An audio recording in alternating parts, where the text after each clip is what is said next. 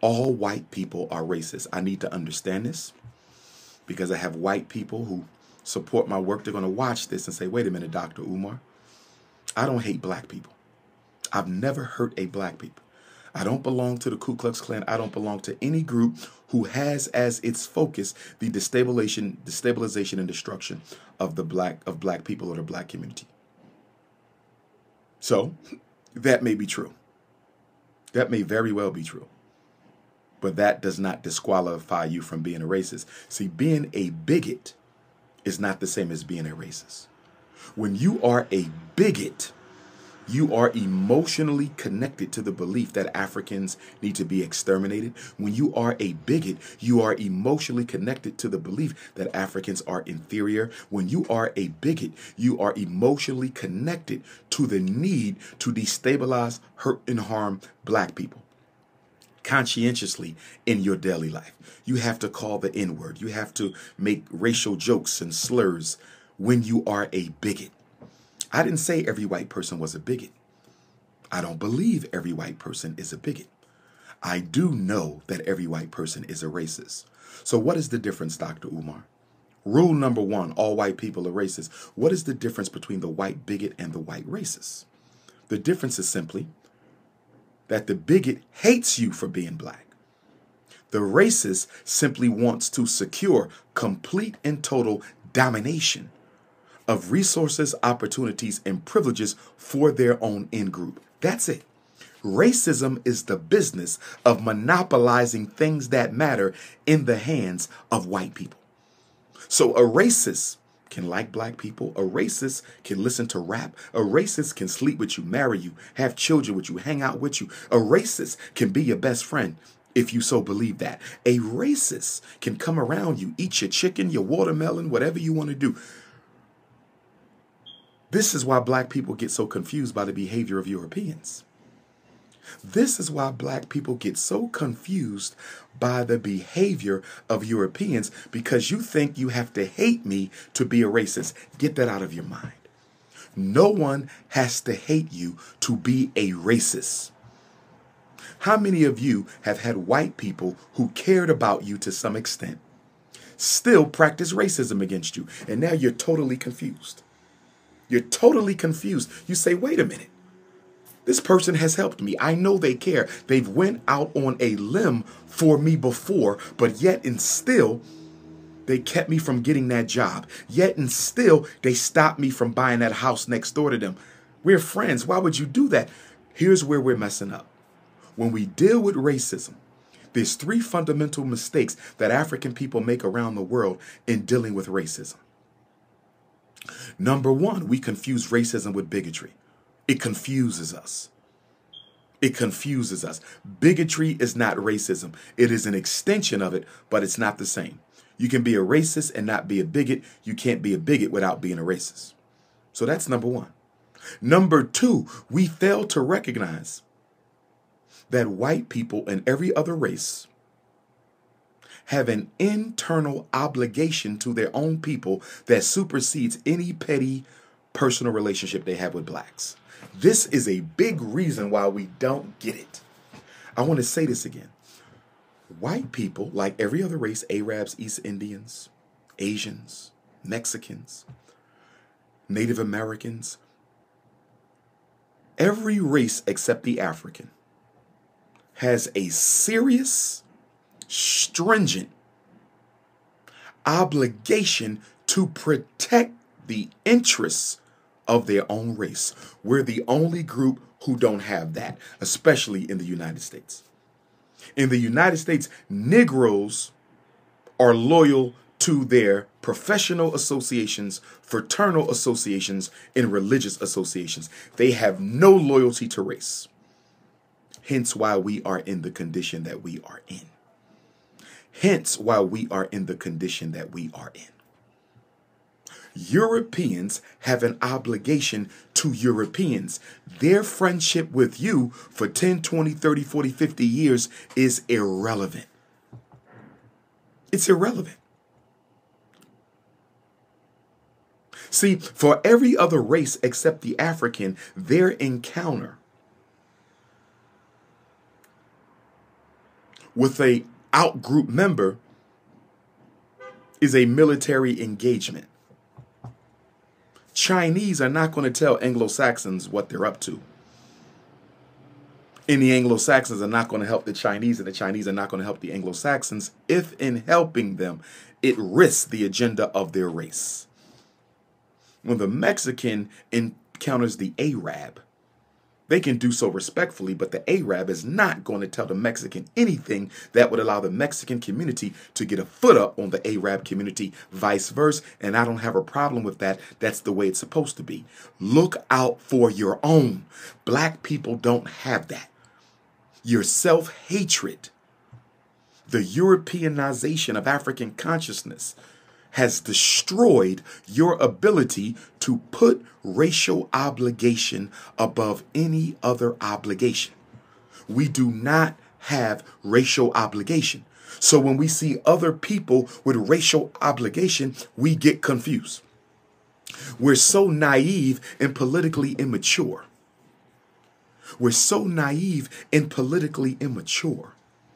We're so naive and politically immature that you feel that your white friend should have put your friendship above the best interest of his race.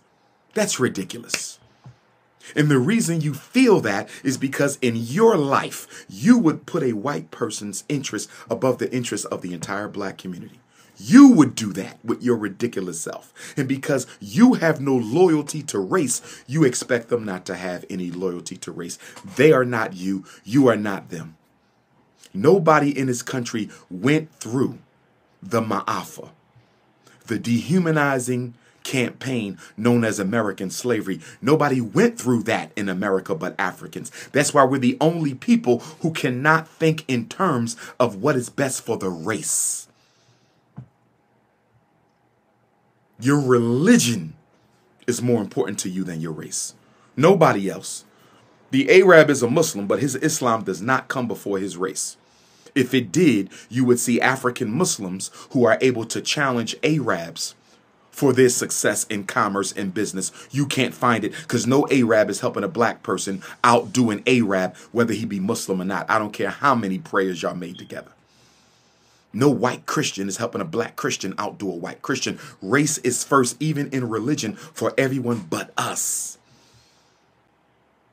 So when your white friend does something that clearly works against your best interest and in the interest of their community, that's what they're supposed to do.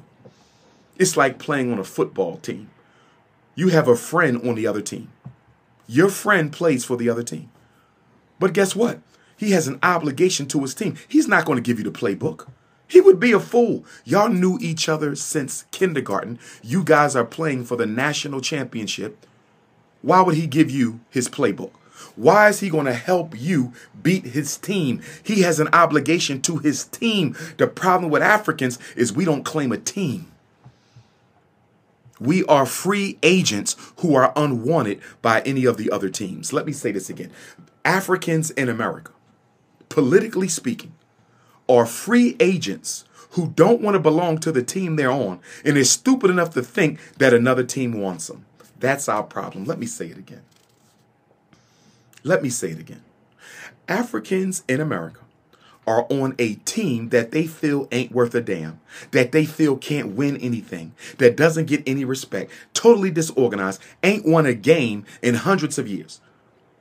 Rather than try to make the team better, they've given up all hope. They want off the team.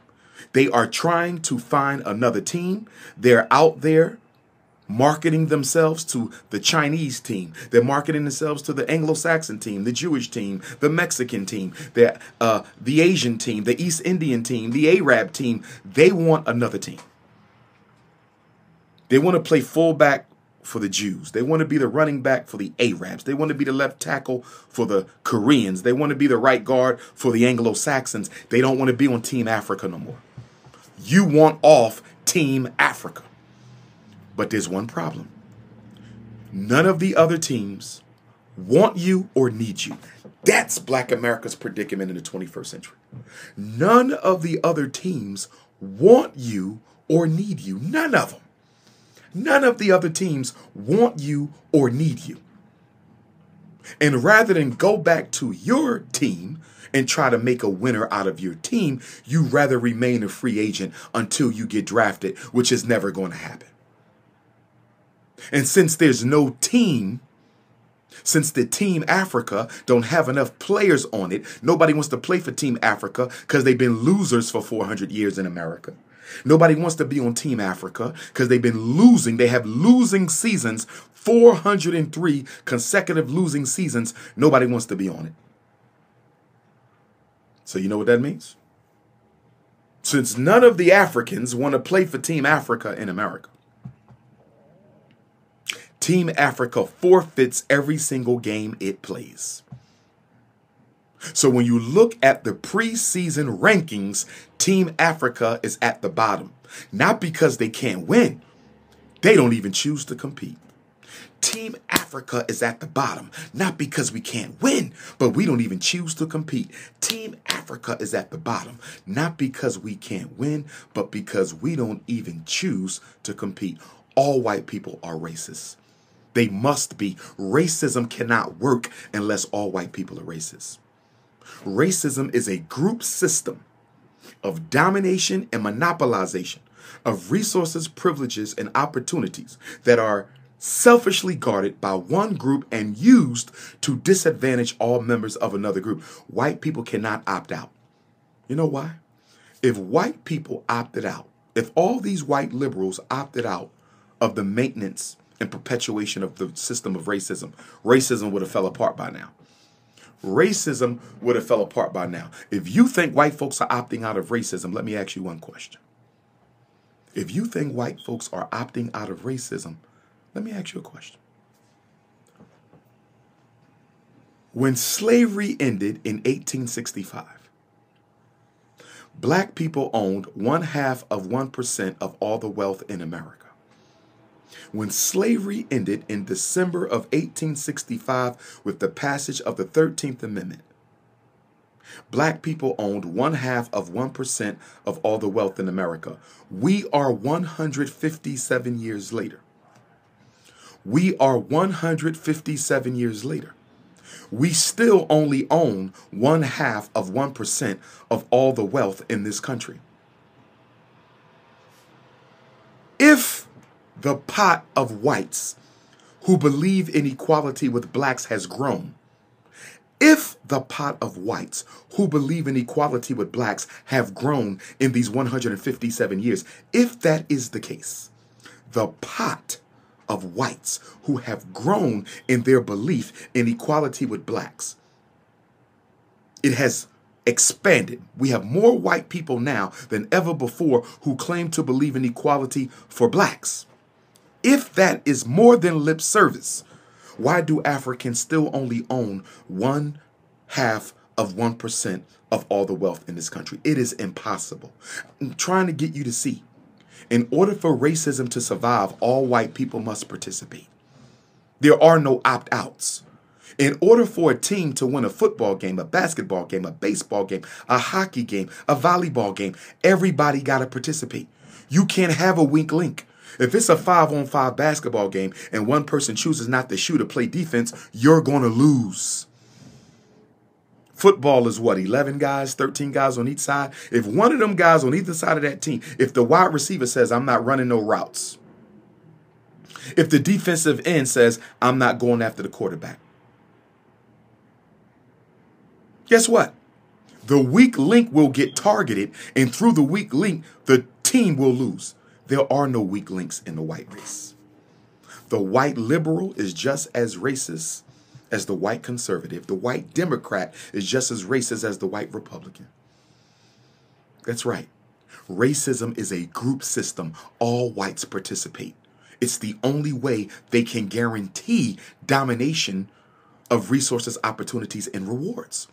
So for my white fans who follow my work, I'm not saying you're a bigot. I'm saying you are a racist. It's still not a good thing to be a racist. It's still not a good thing to be a racist. Okay? But your racism is about the business of white domination. It's not necessarily about the business of black genocide. Not necessarily, but genocide is without question an extension of racism. But I would argue that genocide, to some degree, would more appropriately fall under bigotry. But I still think genocide is the prerogative of every white race as well, to an extent, because of the Africans' ability to repopulate every other race out of existence. So genocide has to be a concern. It has to be a concern. So I'm going to move on from this topic of all white people are racist. I'm going to have to revisit this over and over again because of the political indoctrination of black religion and white media. I'm going to have to review this over and over again because of the political indoctrination of white media and black religion. They have done a thorough job on the collective consciousness of black folks to the point that we don't understand racism at all, and we don't understand collective group interest because we have none. Negroes in America do not understand collective group interest because we have none. We would rather fight than forge a way forward for ourselves. We would rather fight one another than form a way forward for ourselves. And this is one of the reasons why the snow bunny crisis. This is one of the reasons why the snow bunny crisis is such a problem for us as African people, because that white wife of the black man is still a racist. In fact, at a certain level, you can see the snow bunny crisis as a covert strategy on behalf of white racism, where they send the white woman in as a double agent, an undercover operative, to steal and besiege and reclaim all of the wealth and income that the black man has and take it back to the white community. I'm going to say this again. At a military level, the snow bunny crisis is an attempt by the white power structure sending in white women to psychologically disarm these ridiculously politically uneducated black males in an attempt to steal, besiege, reclaim their wealth, assets, and income and take it back to the white community. Have you ever played Capture the Flag? Have you ever played Capture the Flag? When I was in high school, I belonged to a Boy Scout troop, Scotland School for Veterans Children. And we would go play Capture the Flag on the camping trips. And Capture the Flag was you had to go into the other people's territory, get their flag, and bring it back to your side. That's what the white woman is doing with the black man. She's playing not capture the flag. She's playing capture the bag. Not capture the flag. She's playing capture the bag. Instead of going to get the flag and bring it back to the black community, she's coming back with the bag. Retirement, insurance, wealth, assets, investments, income streams. That's what she's doing. She's psychologically disarming the black man with sex and emotion. And she's taking all his assets back to the black community. Tiger Woods, Kobe Bryant, rest in peace. The list goes on and on and on. Marvelous Marvin Hagler, the list, rest in peace. The list goes on and on and on. All these white women taking from the most financially elite black men in the country and taking it right back there to their community. The snow bunny crisis is nothing more than a political version of capture the flag. And instead of capturing the flag, these white women are sneaking into the black community and capturing the bag of financially elite black men. Let me go to 11 rules of white supremacy number 2. Rule number 2. And these are in no particular order. Rule number 2. White people don't share power with black folks. White people do not share power. And any white person watching this, you know I'm telling you the truth. And it's not just white people. No race shares power with another race.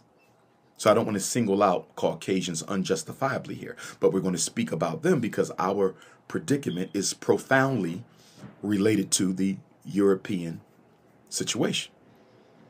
White people don't share power with blacks. So whenever somebody tells you, whenever the government says, we're building a new neighborhood, we're going to transform North Philadelphia, we're going to transform Southeast DC, we're going to transform Detroit. We're going to transform Milwaukee. We're going to transform Oakland and Houston. We're going to transform Atlanta and Raleigh. We're going to transform Charleston, South Carolina.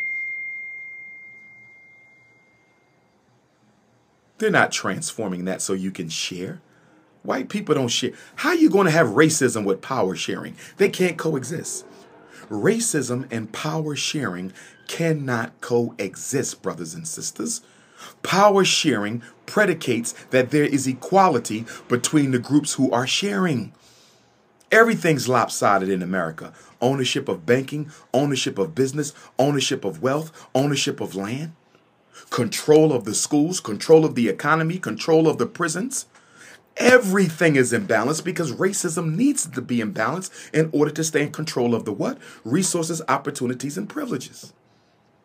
Ain't no power sharing. Well, we're going to work together. The black community and the white community are going to work together. That is a lie. That is a lie. The U.S. government is going to work with the black community to bring about equality. That is a lie.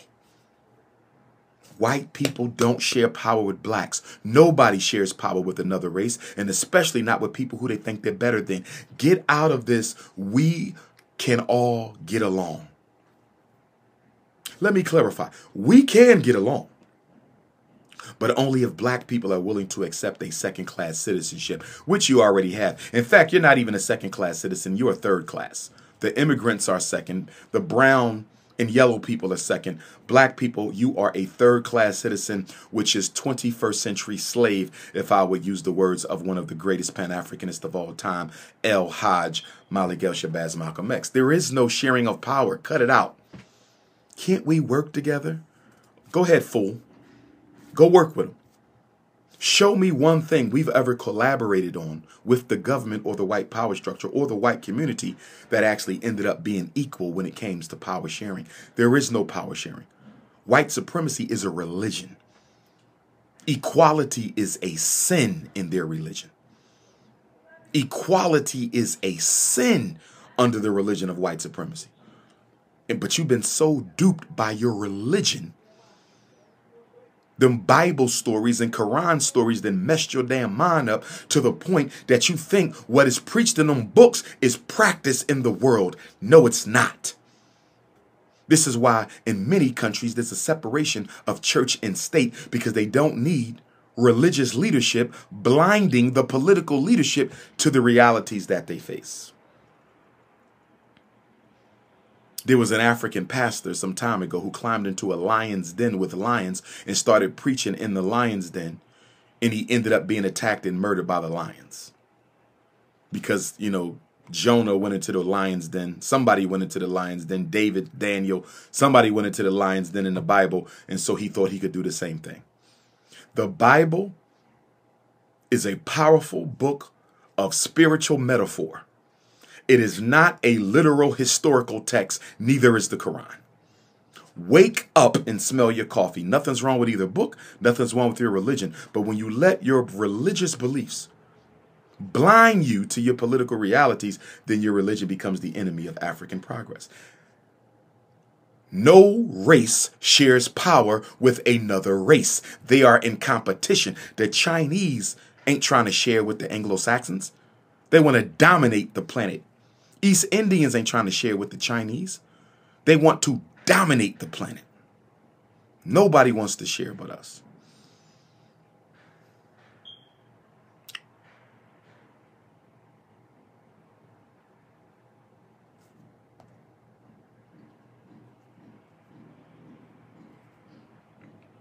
Rule number 3.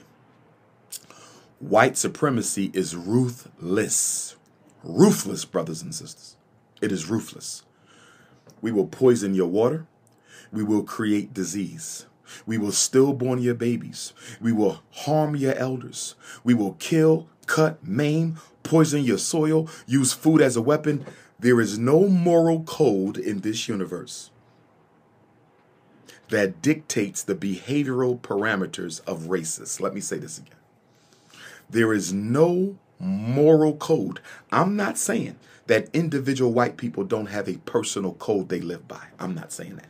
But when it comes to the system of racism, meaning the body politic of white America or the Caucasian race, nothing comes in their way of achieving their goal. To take the words of one of their greatest political theorists, Machiavelli, to take the words of one of their greatest political theorists, Machiavelli, to take the words of their greatest political theorist, Machiavelli, the ends always justify the means. The ends always justify. Africa does not get taken without Machiavellian principles. America doesn't get taken. The Caribbean doesn't get taken. South Africa, Ghana, Nigeria, they don't take this planet without using every possible scheme, scam, manipulative technique, and outright military, what's the word I'm looking for? Brutality. No stone has ever been left unturned by white supremacy to dominate the resources of this planet and kill the original man and woman of this planet, which is the African man and woman of this planet. When I say I'm African, I'm also telling you I am the original man of this planet. Ruthless. And another big problem we have as African people, we still don't understand how ruthless white racism is. We don't get it. We don't get it.